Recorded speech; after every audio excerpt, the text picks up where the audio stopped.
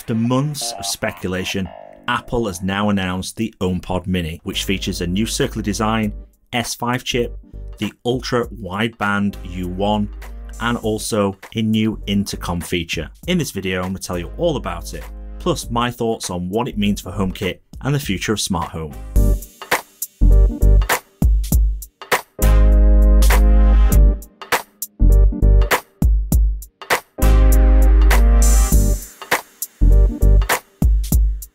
Hi and welcome back. My name's John and this channel is dedicated to everything HomeKit, news, reviews and tutorials. So if you are new around here and you want to know all about HomeKit, then don't forget to hit the subscribe button and also the bell button. Also, don't forget to check out our social channels where we are constantly putting out information about HomeKit and all the latest information. The HomePod Mini comes in at just under $99.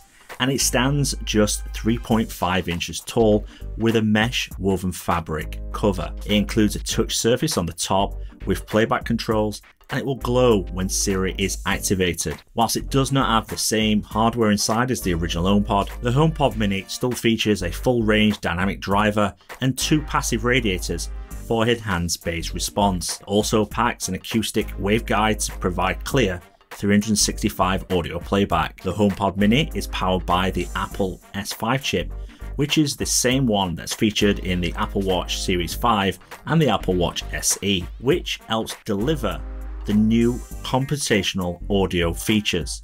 These include complex tuning modules that allow the speaker to optimize both loudness and dynamic range. It also includes 4 microphones to pick up voice and help cancel out background noise, similar to how it works with the original HomePod. HomePod Mini also supports AirPlay 2 multi-room capabilities, which means if you have multiple HomePods, the sound will play throughout the home in sync. This will be useful if you're moving around the home, listening to a podcast or music, and when 2 HomePod Minis are close together, they automatically form a stereo pair. Later this year, Apple will deliver an update that will utilize the built-in U1 ultra wideband chip that will enable a smoother handover transfer. This will enable you to switch your music from your phone to the HomePod seamlessly and provide tactic feedback to give you a connected experience between your HomePod and your iOS device. Siri also gets better with some improvements. Apple announced several new feature updates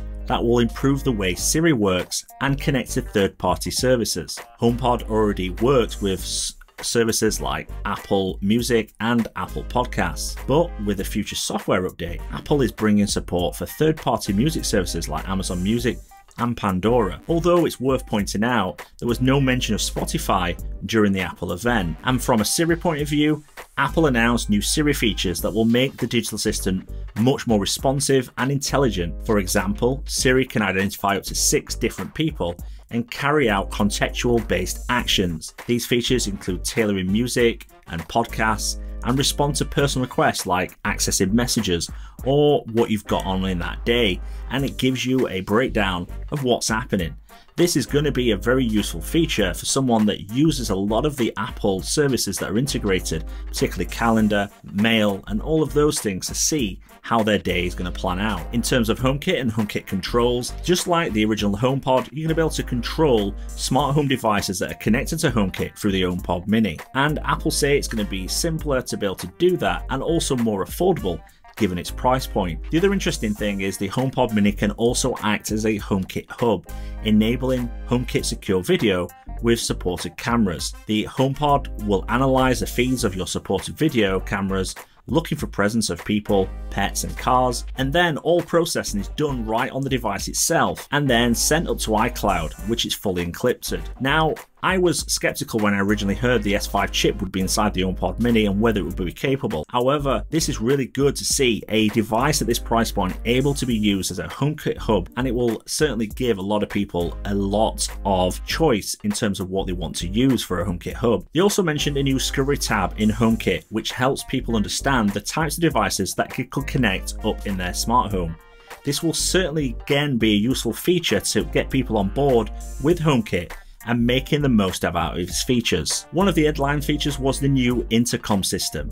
Apple has announced this new Intercom feature, which offers a quick and easy way for family members to connect with each other around the home. For instance, one person can send an Intercom message from an HomePod or iOS device. Their voice will then automatically play on the designated HomePod speaker or all speakers depending on the instruction given by Siri. Intercom messages will also appear on connected iPhones, iPads, Apple Watch, and even CarPlay gets in on the action. So because it works outside the home, if you're traveling home in the car and you want someone to do something for you in the home, then you can quickly send an intercom message through CarPlay. Additionally, intercom messages will play through AirPods and allow the user to reply. Now, I've been having a quick play with the latest beta, and this function is there. If you say, "Hey Siri, announce we're getting HomePod Minis for every room," it will then deliver that message to all HomePods in the home, plus all enabled iOS devices. You can also send a message directly to one particular HomePod. So for instance, if you want to get the attention of one of your children in their bedroom and they've got a HomePod Mini in there, you could then send a message directly to that HomePod so they can get their attention. I will have a further play with this and maybe do a deep dive video once things are more stable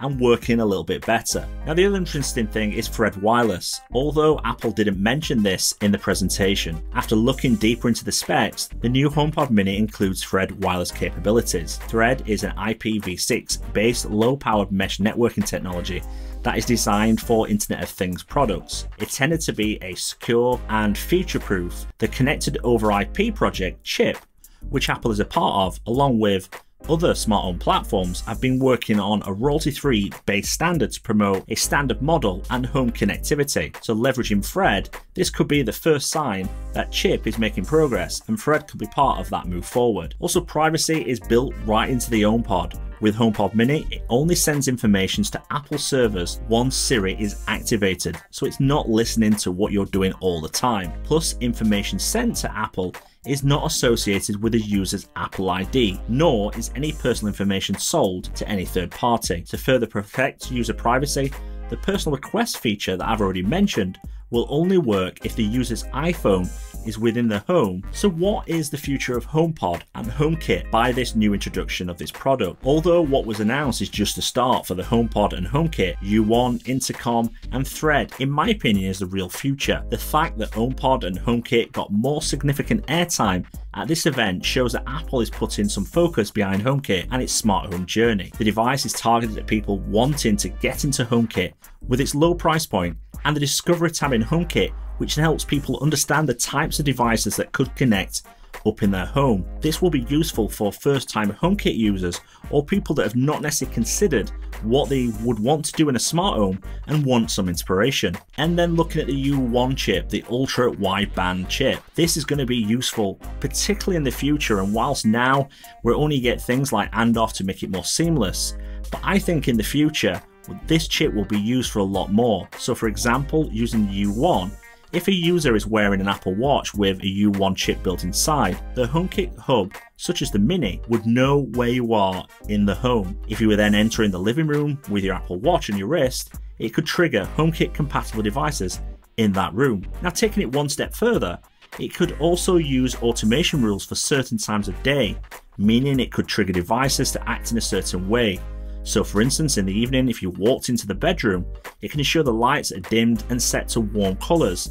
Whereas if you walked into the living room in the morning, it could raise the blinds and turn on the HomePod to your morning playlist or favourite radio station. So I think in the future, this is where it's going to go. HomeKit, HomePods, and those types of devices are going to be more aware of your presence, going to be able to adapt and learn to things that you do in your home, and be able to adapt HomeKit and your smart home to your individual preferences. The fact it's already got Thread built in, and this is one of the proposed standards of chip, the fact that HomePod Mini has got this really shows that Apple's intent to move forward with chip, along with the fact that Apple is now literally taking HomeKit more seriously and starting to drive things forward, really shows that HomeKit is going to be a real consideration for Apple in the future. So I, for one, am excited about the future of HomeKit, and this cheaper HomePod will open up so many doors for new users to enter HomeKit and the smart home market, particularly at this price point, and I can't wait to get my hands on the device. So the HomePod Mini will be available in white and space grey, for $99 or £99, and it was available to customers in Australia, Canada, France, Germany, Hong Kong, India, Japan, Spain, and the UK, along with the US. Pre-orders on the 6th of November, and then shipping will start a week later, beginning the 16th of November. Now, I'm going to get my hands on one of these. I'll be doing a full in-depth review. I'll be using it. I'll certainly be going in-depth to look at the new intercom features and how that whole works. I'm certainly, as I've already said, very excited for the future of HomeKit and what it means for the HomeKit community. So guys, if you've liked this video, give me a thumbs up, as it's greatly appreciated. Also, if you're new around here and you've not subscribed, hit the subscribe button.